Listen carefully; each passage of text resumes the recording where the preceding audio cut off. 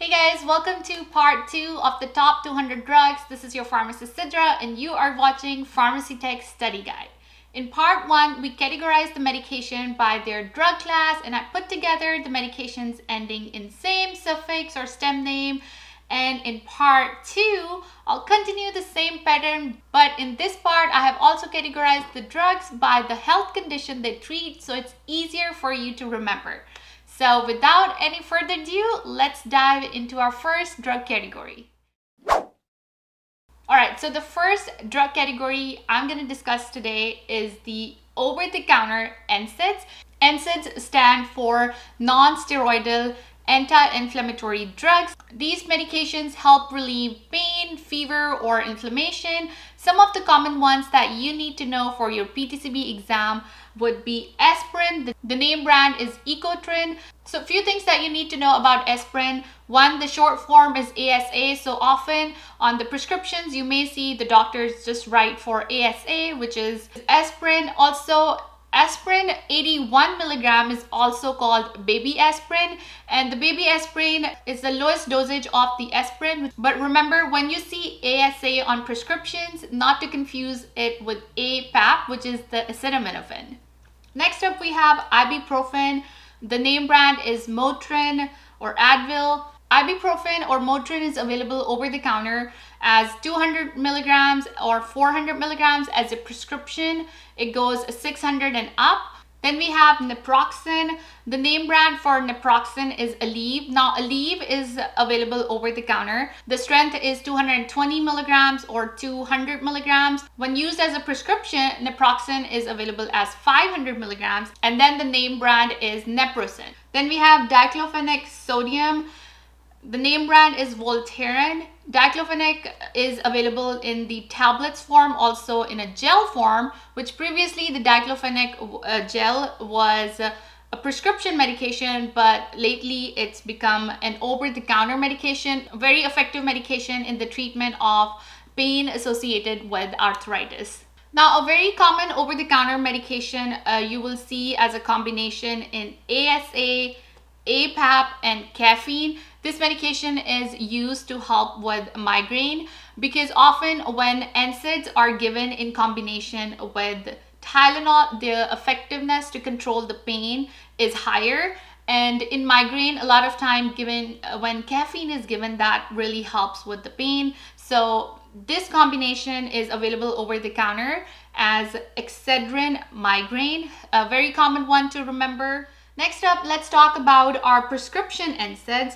I've already talked about the prescription strength of ibuprofen and naproxen. Some of the other common prescription NSAIDs would be meloxicam. The name brand is Mobic, and celecoxib. The name brand is Celebrex.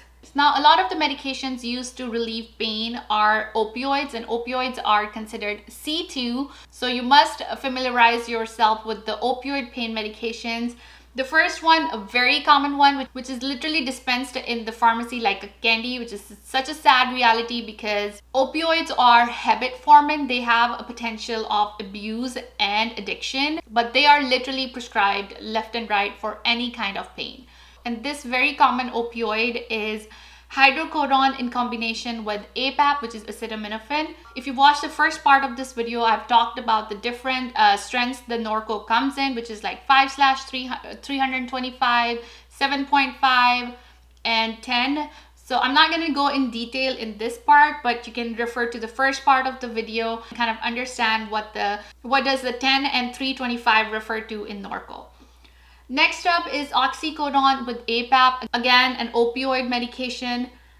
The name brand is Percocet. Now, oxycodone is available as an immediate release form and extended release form. In the immediate release form, the name brand is called Roxycodone, and in the extended release form, the name brand is called OxyContin. One thing to remember about the extended release formulations is they must never be broken, cut, or chewed on because these medications are designed to release the drug slowly over a period of 12 to 24 hours in the body.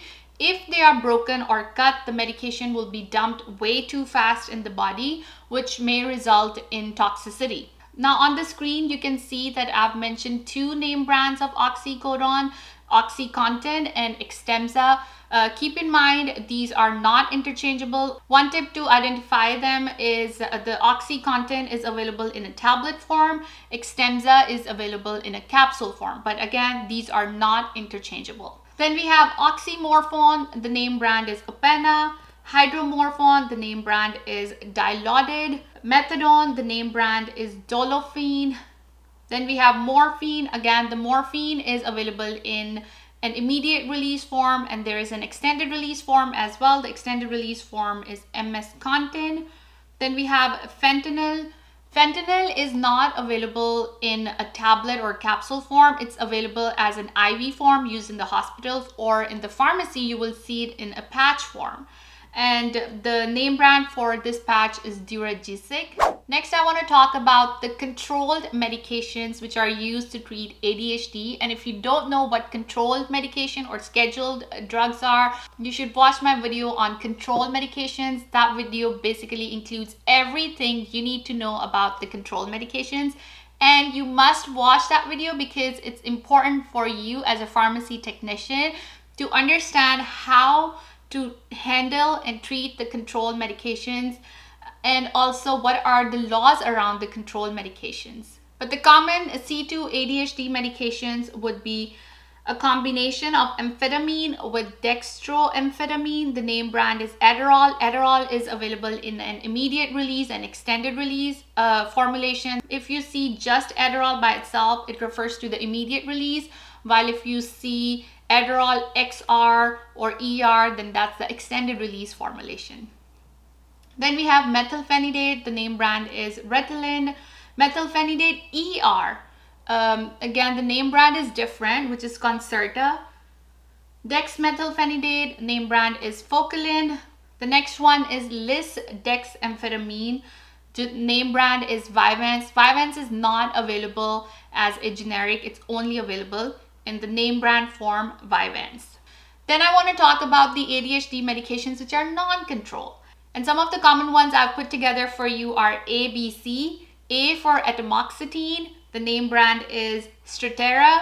B for bupropion, the name brand is Wellbutrin. C for clonidine, the name brand is Kepway. Next, let's talk about some of the medications used to treat migraine. All of the common migraine medications end with a stem name called triptan. So you can see on the screen sumatriptan, elytriptan, rizatriptan. The name brand for sumatriptan is Imitrex. Elytriptan is Relpax. Rizatriptan is Mexalt. So anytime you see a medication which is ending in triptan, that means the medication is used to treat migraine. Now you'll see that a lot of times patients who are getting pain medications are also prescribed muscle relaxants, because combination of both of these help better alleviate the pain and improve the health condition. And some of the common muscle relaxants you will see would be Baclofen, the name brand is Leoricel. Cyclobenzaprine, name brand is Flexeril. Carisoprodol, name brand is Soma. Soma is a class 4 scheduled drug. Again, if you want to know more about the scheduled drugs, watch my video on the controlled medications. Then we have methocarbamol, the name brand is Robaxin. Tizanidine, the name brand is Zenaflex. Now here I want to point out one thing. You see tizanidine and amlodipine. The ending of both of these medications is similar. You don't want to confuse tizanidine with amlodipine, because tizanidine is a muscle relaxant. Amlodipine is used to treat blood pressure. Now it's very important that you put together such similar sounding medications, or the medications that are spelled similar together, and make sure you identify the difference in their uses. Here is a big difference. In the exam, if you're asked what amlodipine is used for, and in the options, one of the option is a muscle relaxant, then it's very easy to confuse between the two. So make sure you're able to clearly identify between the two. Another common condition in pain would be nerve pain. Now, nerve pain is different than the regular pain, because in nerve pain, you will get pain not in your muscles, but nerve pain is basically a sharp shooting pain. And if somebody has a nerve pain and you just give them like an opioid medication or a muscle relaxant or just a regular over-the-counter NSAIDs, that's not going to help relieve their pain. For nerve pain, there are special medications that treat this condition. And some of the common ones are gabapentin, the name brand is Neurontin, and then we have pregabalin, the name brand is Lyrica. Both of these are similar in chemical nature. The pregabalin basically in the body changes into the gabapentin. Another very common medication you want to know about is allopurinol. The name brand is Xyloprim. This medication is used to treat gout. Next, let's talk about over-the-counter decongestants. Decongestants are basically the medications which help open up the nasal pathways, and they're mostly available in a nasal spray form because with the spray you can get that localized effect, with the exception of Sudafed, which is available in a tablet form. It is available over the counter like without prescription, but it has certain restrictions because of which it must be placed behind the pharmacy counter.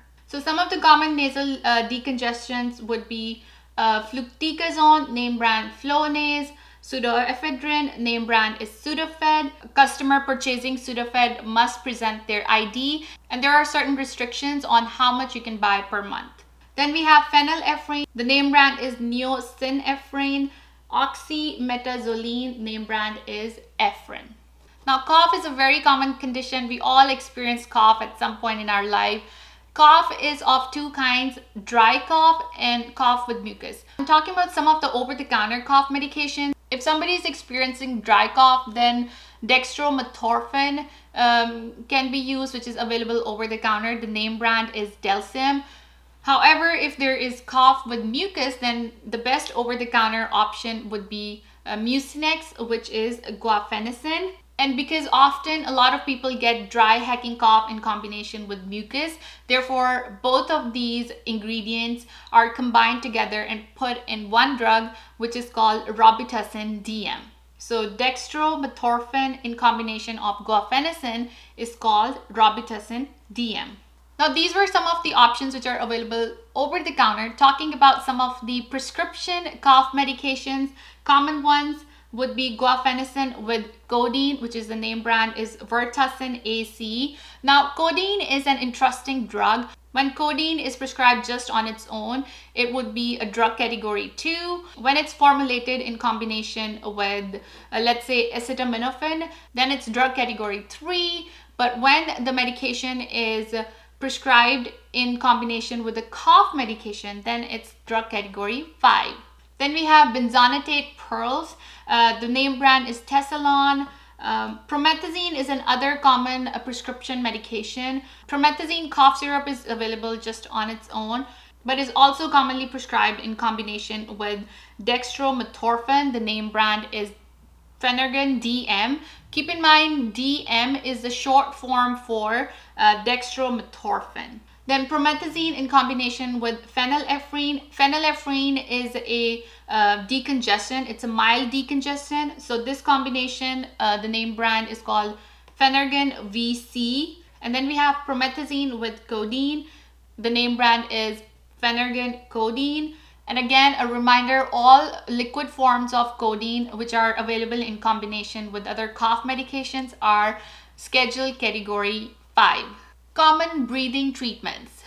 A very common breathing treatment that you'll see in pharmacy will be albuterol. I'm really surprised that it's not over the counter yet, because albuterol literally is used in the treatment of asthma, cough, shortness of breath, wheezing. If you have, if you run out of breath when you're exercising or running, albuterol is prescribed. Very, very commonly used. It is available as an HFA form, liquid form, also in combination with ipratropium, or just as a formulation which can be used in a nebulizer.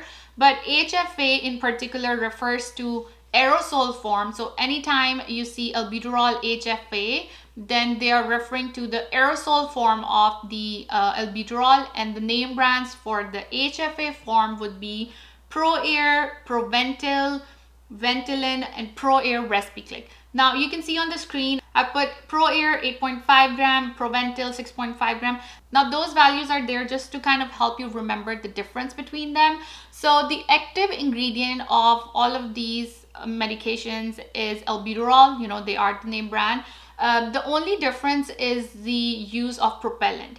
I'm not going to go in much detail about the propellant, but if you watch my video on the drug formulations, you will be able to understand what do I mean when I talk about propellants. So the amount of propellant in all of these inhalers is different, but in general, let's say if the doctor has prescribed a prescription for just regular albuterol HFA, then you have the liberty to pick either ProAir, Proventil, or Ventolin.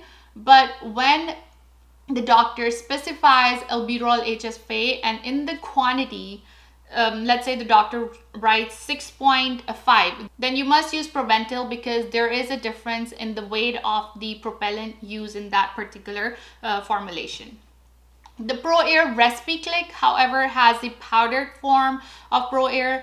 Now ProAir DigiClick is also available, which is basically just a fancier version of ProAir because you can connect your inhaling device with the mobile app. All right, next we have ipratropium. Ipratropium name brand is Atrovent HFA. Now keep in mind that the HFA aerosol technique is just for the inhalation devices. Ipratropium is also available as a nasal spray. In that case, the name brand would be just Atrovent, not Atrovent HFA. Next up, we have the combination of ipratropium and albuterol. The name brand is Duoneb. Just a tip here that this combination is used in the nebulizer. So Duoneb, neb should help you remember that the medication is used in a nebulizer, not as an aerosol. Next up is tiotropium. The name brand is Spiriva. A fun fact about Spiriva is that it basically comes in a box which has like capsules in it. And so when you dispense it and patient goes home and opens the box and capsules come out, patient may think that, you know, capsules are taken orally and they may take the medication orally, but that's going to be of no value because Spiriva capsules are to be inhaled. So when you type directions for Spiriva, always say that inhale the contents of the capsule via the handy-held inhaler, which Spiriva does come with a handy-held inhaler device. So you always say inhale the contents of the capsule via handy-held inhaler, just to give an idea to the patient that these capsules are not to be swallowed, rather the contents are to be inhaled. Next, let's talk about the oral steroids. Steroids are basically used as an anti-inflammatory. They kind of normalize the body hormones. Some of the common ones would be prednisone. The name brand is Deltasone. Methylprednisolone, the name brand is Medrol. Medrol is very commonly prescribed as a Medrol dose pack. Anytime you see a Medrol dose pack, the instructions would be 6 tablets day 1 and 5 on day 2, and you basically continue to decrease by 1 tablet every day until you reach to 1 tablet a day. So that's just like one standard set of instruction for a Medrol dose pack. Now the steroids can be inhaled as well for the treatment of COPD or maybe asthma. Some of the common ones would be budesonide, name brand is Pulmicort. Budesonide in combination with formoterol, the name brand is Symbicort. Then we have fluticasone, the name brand is Flovent. Again here, not to confuse the inhalation fluticasone with the nasal fluticasone. The name brand for the nasal fluticasone was Flonase, and the one which is used for inhalation, the name brand is Flovent. Then we have fluticasone in combination with salmeterol. The name brand is Advair. Steroids are available in such vast formulations. They're not just available in a tablet or capsule form. They are also available in inhalation form, nasal spray form, and they're also present in topical form, injectable form. Not going to talk about the injectable form here because that's not really a top 200, but the topical steroids are definitely top 200 drugs. Some of the common ones are betamethasone, name brand is Diproline. Clobetasol, name brand is Clobex. Hydrocortisone, name brand is Cortisone. Hydrocortisone is available as over-the-counter steroid as well. So over-the-counter hydrocortisone is 1%, sold as cortisone 8C or just cortisone. The prescription strength is 2% and up. Now keep in mind, all of these topical steroids are available in a cream form and ointment form. There is a difference between creams and ointments. You don't want to confuse them or interchange them without checking with the pharmacist or the doctor.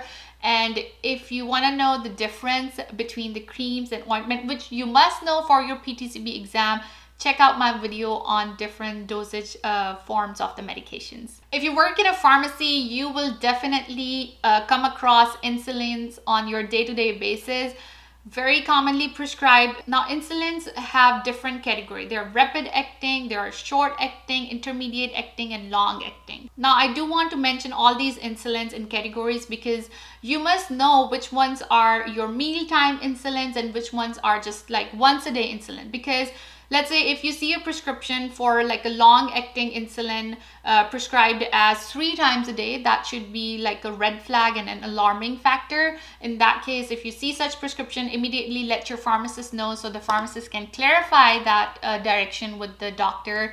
Again, if you see just like a short acting mealtime insulin to be used just once a day, again, something to double check with the pharmacist and prescriber.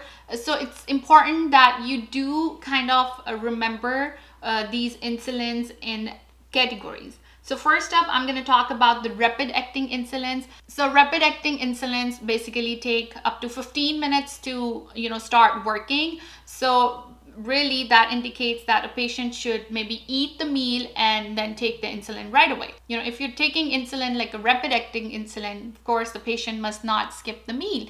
Or in other words, you can say if you skip the meal, you skip the dose. So some of the common rapid acting insulins would be insulin Lispro, name brand is Humalog; insulin Aspart, name brand is Novolog; insulin Glulicine, name brand is Epidra. All of these insulins are available in a vial form and also in an injectable pen form. Commonly, a lot of these insulins have 100 units per ml, but some of these also have 300 units per ml. So it's very important that when you are calculating the day supply of insulins, you refer to the insulin packaging to find out how many units of insulin are dispensed per ml of that insulin. Then we have regular acting insulin. These insulins take up to 30 minutes to start working. The common ones are insulin regular. The name brand is Novolin R. Again, you don't want to confuse the insulin regular or Novolin R with the Novolog because they're not interchangeable. There is another insulin called Novolin NPH or Novolin N. And again, these are not interchangeable. Novolin N or NPH is basically an intermediate acting insulin which takes up to 1 to 2 hours to start showing its effect. Then we have the long-acting insulins which take up to 2 to 4 hours to start working. The common ones are insulin Glargine, name brand is Lentis and Basaglar. Keep in mind, these are not interchangeable. Then we have insulin Detamir, the name brand is Levemir.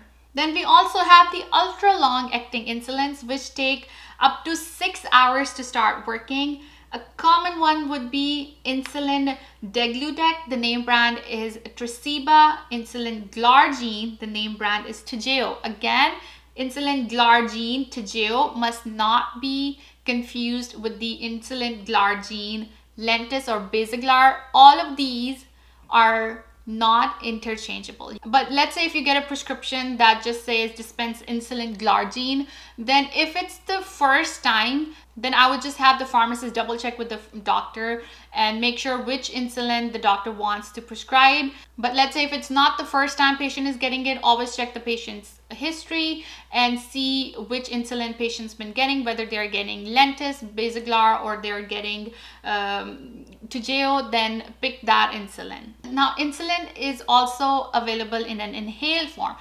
The name brand for that would be Afrezza. If insulin is not available in a liquid or a tablet form or any other routes of administration other than an injectable subcutaneous form or as an inhaled form. And speaking of that, if you see a patient is picking up an insulin prescription and you see in patient's profile that they don't have a prescription of syringes, then always offer patient the syringes. Also, the insulin vial would need insulin syringes, but the insulins which are available in a flex pen form, they are no good with the insulin syringe. In that case, you must dispense like a BD pen needle to make sure that the patient is able to appropriately inject that insulin. Nausea is a very common condition, commonly referred to as morning sickness, which a lot of pregnant women experience. Now, some of the medications which are used to treat nausea would be ondansetron, name brand is Zofran. Ondansetron is available just as a regular swallowable tablet, also as an orally dissolving tablet. And some insurances are particular about, covering a regular tablet or orally dissolving tablets. So if one or the other is not covered, then always try to process the prescription for the covered category and, reach out to the doctor and get permission for dispensing the one which is covered. And if you don't know the difference between the regular tablets and orally dissolving tablets, then you want to refer to my video on dosage forms. Next is meclizine, name brand is Antiword or Dramamine. Dramamine is available as like a band form as well, which you just like wrap on your hand, that then helps with the motion sickness or nausea. Scopolamine is available in a patch form. This patch is applied behind the ear and it's changed every 72 hours. So this is not a tablet or a capsule, it's a patch form. Then we have dicyclomine. The name brand is Unisom. This is also available over the counter. Vitamin B6 is used to help prevent nausea or, get relief from nausea as well. The name brand is Paradoxin. And when you combine dicyclomine with vitamin B6, this fancy combination of medication is available just as a prescription. The name brand is Dietligis. Like I said, this is like a fancy version of this combination, and a lot of the insurances don't pay for it, and a lot of pregnant women come in with that combination. And if the insurance isn't paying for it, and then just don't turn the patient away or don't make the patient wait while the prior authorization is in process. Refer the patient to the pharmacist so the pharmacist can show the patient what to get over the counter, like what kind of vitamin B6 or what kind of dicyclomine to get over the counter to get relief from nausea while they're waiting on a prior authorization to get approved. Now, last but not the least, I want to talk about some of the miscellaneous commonly used medications which I couldn't really fit into any drug category, but I think they are really worth remembering. The first one is lidocaine. Lidocaine is basically a numbing agent. It is available in a cream or a patch form. Lidocaine 4% is available over the counter, and lidocaine 5% is available as a prescription. And I think it's worth mentioning here because a lot of times some insurances won't pay for the lidocaine 5% patch, and it's pretty expensive. So in that case, just have the patient talk to the pharmacist so the pharmacist can educate the patient about the over-the-counter option, because the over-the-counter one is just a difference of 1%. And I think that's definitely better than nothing while the patient is waiting on a prior authorization or just doesn't have means to pay for an expensive lidocaine 5% patch as a prescription. The next one is vitamin D3. Now, of all the vitamins, I think this is worth mentioning here because vitamin D3 is available as a cholecalciferol and ergocalciferol form, and a lot of people get confused about these two formulations. The cholecalciferol is produced by the human body in response to the sunlight. So when we go out and sit in sun, that sunlight actually helps transform the vitamin D in our body to the cholecalciferol form. While the ergocalciferol is basically the kind of vitamin D3 which is not produced by the human body. It's produced by the plants when they come in contact with the sunlight. These two vitamins are not interchangeable, so always pay attention to what form or kind of vitamin D is prescribed so you can make the right selection. Alright, so this is it for today's video. The list of top 200 medications is so extensive and so many different drugs are included in the list. If you go online, everybody has their own list. But I highly recommend that you go onto the PTCB website and scroll through the list of top 200s that they have given, But the ones that I have mentioned in part 1 and part 2 of the video are the ones which, in my personal experience, are the ones which you should not skip at all. Of course, it's very intimidating and hard to remember all top 200, but the least you can do is to remember these drugs, because these for sure you need to know as a pharmacy technician. And if you're able to do more, then for sure. But make sure before you start spending time on learning the other vast list, you have a good grip of these basic top 200 drugs, because these will definitely help you out not just in your PTCB exam, but also in your day-to-day pharmacy life. Lastly, if you have any questions or queries, leave them in the comments and I'll be happy to help. And make sure you subscribe so you stay up to date with me on all the Pharmacy Tech Study Guide videos. I'll see you guys next time. Until then, take care. Bye.